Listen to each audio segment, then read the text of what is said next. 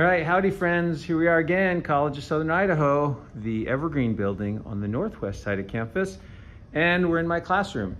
And today we're going to do what might be the last mineral video. I haven't fully decided yet, but I wanted to do this one for sure because it's an important mineral. And there'll be a couple associated minerals we'll look at as well. And that's calcite, which is a huge component of sedimentary rocks. But also shows up in some other rocks as well and is really common. And so I think it's important to look at calcite. We may do another video or two on minerals. I haven't decided yet, but at some point, either sooner or later, we'll switch into rocks and we'll start focusing on each group of rocks and common rocks and ways to identify each one of those. So let's jump to it as we often do. So we're going to focus on our good friend calcite, which is calcium carbonate. So it's nothing more than calcium, carbon, and oxygen. This mineral has a couple of unique properties that we'll look at, but this is the most abundant of all the carbonate minerals. So there's several groups of minerals that contain some element along with CO3, carbonate, and this is the most common one. It actually has a less stable form, a high temperature form called aragonite, but we're not going to focus much on that. Calcite's generally kind of what you see. So this mineral makes up a lot of the shells and skeletons in organisms. So you can imagine then as those organisms die, the shells and skeletons oftentimes are preserved, at least chemically, if not in whole, and that can get preserved in the rock record. And so we're going to see that calcite is a common component in many rocks that are formed from organic material. In terms of cleavage planes, it has a pretty distinct cleavage plane pattern. Has 3 cleavage planes, but not at 90 degrees. So it actually forms kind of a squished box, what we might call in geometry world a rhombohedron. And so I'll show you what that looks like here in a second. But 3 cleavage planes. Remember, cleavage planes will be shiny and reflective, and somewhat flat or planar, but it won't be at 90 degrees, so it will not make a perfect cube. It'll look kind of like a squashed box or a squashed cube. Typically, calcite's colorless or kind of whitish. You can get a little bit of coloring due to different impurities in it, so it can have a little bit of color, maybe a little bit of pink. I think I have one over here that's got a little bit of pink or purple in it, and those are just due to some of the impurities. Let's see, it is softer than glass, so it's going to be scratched by glass. It won't scratch glass itself. And then one of the big giveaways with calcite, one of the ways we identify it in the field or in lab settings is it is soluble, which means it reacts with any sort of weak acid. And so we'll be using our fun little bottles of dilute HCl. If you don't have this, which probably is not commercially available at your local drugstore or Walmart or something like that, you can also, I believe, use vinegar, and that's a pretty good substitute. You should get a reaction to calcite with vinegar. You may not get it with some of the other carbonate minerals, but for calcite you should still get that reaction. So another important point, and we'll get to this later, is calcite is soluble in even weak acids like the dilute HCl, but also rainwater. So when rain falls out of the sky, what actually hits the ground is a weak acid, and so anything with calcite gets dissolved, and this is fundamentally what forms caves in places like Florida or Missouri, parts of the southeast, some of the caves in the west even. So any place you have calcite-rich rocks and you have some rainfall, you'll have caves and other features formed by caves.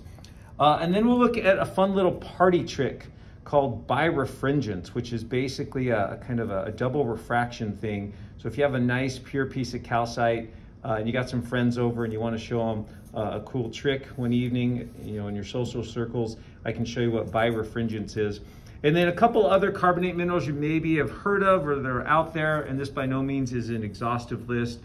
Dolomite is calcium and magnesium, a carbonate. And then Azurite and Malachite are copper carbonate. So these are copper ores, but they're carbonates, and they're brilliantly, azurite's a brilliant blue, kind of a sky blue color, and malachite's this very attractive green color. So let's look at a few pieces of calcite. I've got a nice little collection here, starting with this huge sample that a gentleman gave me. I'm not sure where he got it. I should have quizzed him a little bit longer than I did, and then he passed away pretty soon after he donated this to the college. But this is a huge cluster of calcite crystals. Typically, calcite will sort of present itself. Here's sort of the typical classic rhombohedron kind of shape. So you can see it looks kind of like a squished box. We can rotate it around. We can see those 3 cleavage planes. There's like a corner there. So I've got 1 cleavage plane there with my fingers, 2 there, and then top to bottom. So it usually reflects the light. Can be colorless. You can see these colorless. This one's a little bit yellow. Here's a sample that's got a little bit of kind of purple or maybe pink in it, but another nice piece of calcite. So these are what the cleavage planes of it look like. And then of course the fun thing that everyone gets excited about, kids of all ages enjoy this, is if we put a drop on it, we get the strong reaction. So what's happening now is it's separating the calcium from the carbonate and it's releasing CO2. So it's just putting CO2 gas up into the atmosphere, which we don't need any more of, so I should stop this. But that's the reaction.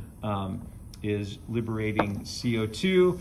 And if we kept doing this, if we just kept putting a drop on this sample for probably many hours, eventually we would dissolve the sample. This is essentially what's happening when we get caves forming or rocks rich in calcite dissolving over time. Grab my little paper towel, because no beautiful mineral sample deserves to sit in a bath of acid. Oh, let me show you the fun little party trick. I think this was the best one. So birefringence is basically when light passes through the mineral, because of those cleavage planes, those kind of that rhombohedral cleavage. What it does, let's see if I can zoom in and make this work. Hopefully you can kind of see that, but it makes the print, you can see the word calcite there, is kind of offset. So it actually shows, this is birefringence. It's actually showing the print beneath the paper. That's pretty good right there. In two ways, it's like offset. So you can actually see the letters kind of doubled there, and each letter is kind of offset to the right, it looks like. So this is birefringence. You can look up more on it. Kind of a cool little physics thing. Might be a fun little party trick. Kind of not really an optical illusion. It's just good, clean, fun science. But there you go, birefringence. And then this is dolomite. Dolomite, let me put the tripod up. That always is helpful. Sorry about the bad video here. So dolomite, there we go. Oh, one more thing, sorry. Adjusting the tripod. Whoa, that's not what I wanted to do. Here we go. Okay, thank you. So dolomite will look a lot like this. So it has the same cleavage as calcite. So sort of these this rhombohedron kind of squished box shape. There you can see the angle's not 90 degrees, but it's a little bit more gray. And if you hit it with the acid, what you'll see is it doesn't quite fizz. In fact, it's really not fizzing at all. Maybe if you can see in there a little bit closer.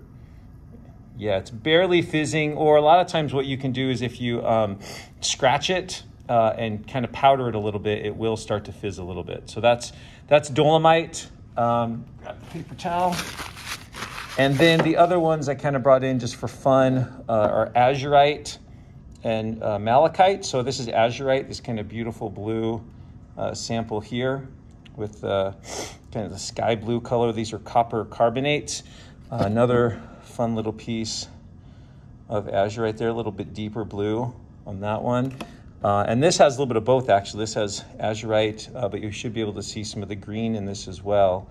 And this is, there we go, a little closer. This is malachite. Azurite and malachite kind of mixed together.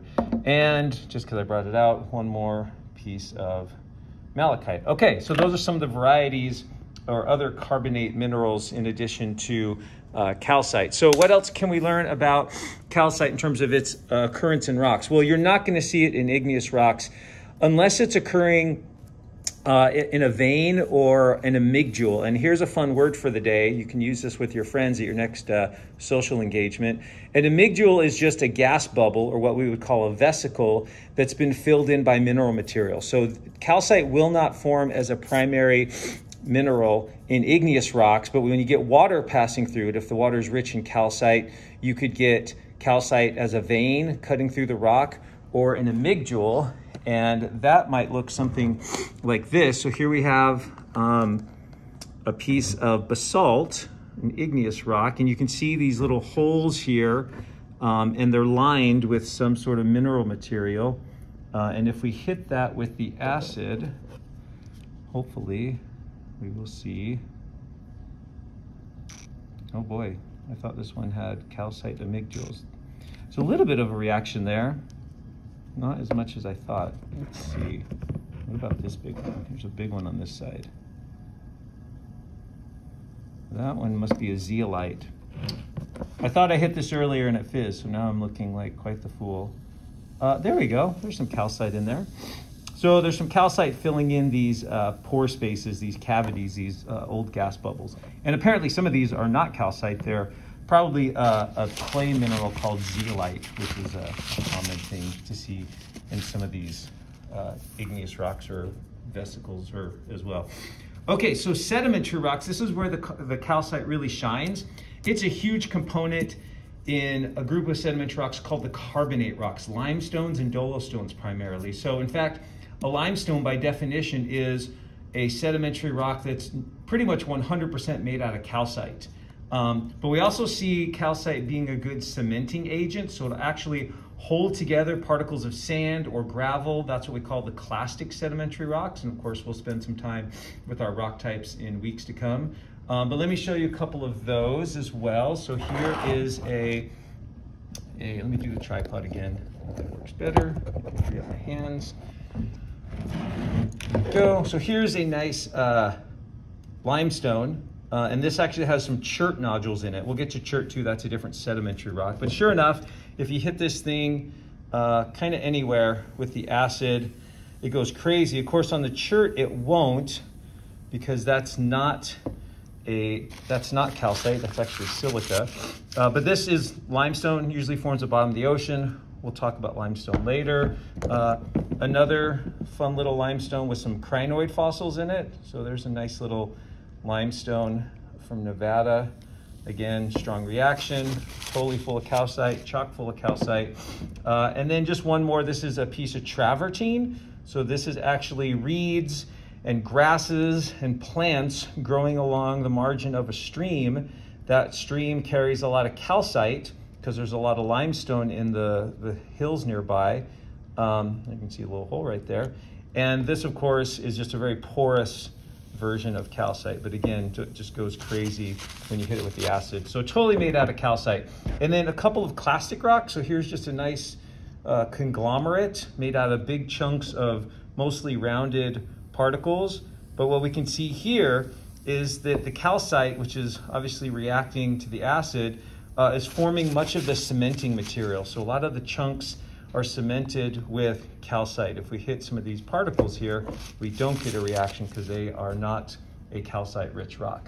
And then this is a sandstone, kind of a similar looking thing, more fine-grained, kind of feels rough to the touch, but you hit it with acid and you get a reaction. And if you watch the reaction closely, a lot of times what you can see is that it's fizzing around the grains rather than into the grains themselves, and that lets you again know that it's calcite is the cementing agent and not what the particles are made out of.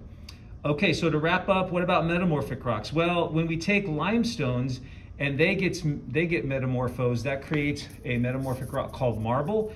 So just like limestone, marble is made out of 100% calcite. It's just recrystallized calcite. And so this is our primary metamorphic rock that's made out of calcite. There's a few others that can have calcite in them as well. It, of course, can be a vein material as well in metamorphic rocks, kind of cutting through the rocks. And for now, I just have one good sample of marble to show you. So you can see that this is a crystalline rock. It's made out of calcite, but unlike the sedimentary rocks where we had either organisms or particles with calcite. This is recrystallized calcite. So all this calcite has been completely recrystallized because of the heat and pressure of metamorphism. Sure enough, it fizzes. The whole thing is calcite. So this would be a marble. So there you go. So quick crash course in calcite and a couple of the carbonate minerals. Hope you enjoyed that. We'll see what we do next time. Haven't decided. Might throw a couple more minerals your way, but I think I've covered some of the more essential ones that are helpful in terms of identifying rocks. A lot of the other minerals we might cover are of interest, and of course there's thousands of minerals out there.